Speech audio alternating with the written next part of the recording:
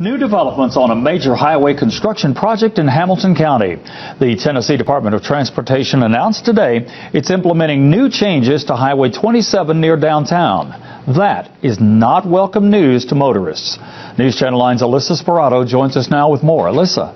Calvin, beginning at 7 tomorrow night, TDOT will close some of the southbound lanes to make room for a new traffic pattern. But drivers say adding that change is just adding insult to injury. When Jami, Scoggins, and Schull travel to see their parents, they know they have a long haul ahead.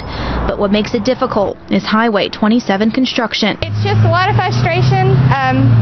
We travel from Harrison to Redbank to come see my parents, and it just makes it harder on gas trying to go around all the construction and everything. TDOT plans to close a few lanes on 27 South overnight Thursday to make way for a new traffic pattern. Drivers will be rerouted onto newly constructed lanes from Signal Mountain Boulevard to Whitehall Road.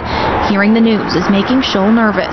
It makes me not even want to drive it until it's all finished. Becky Wallingsford says she'll do whatever she can to avoid the busy highway.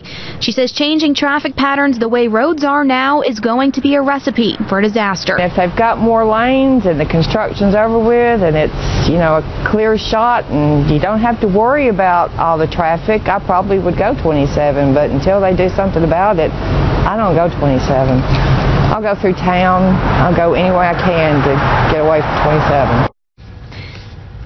TDOT spokesperson Jennifer Flynn says the new traffic pattern will continue until May or June this year, until construction crews finish retaining walls and exit ramps.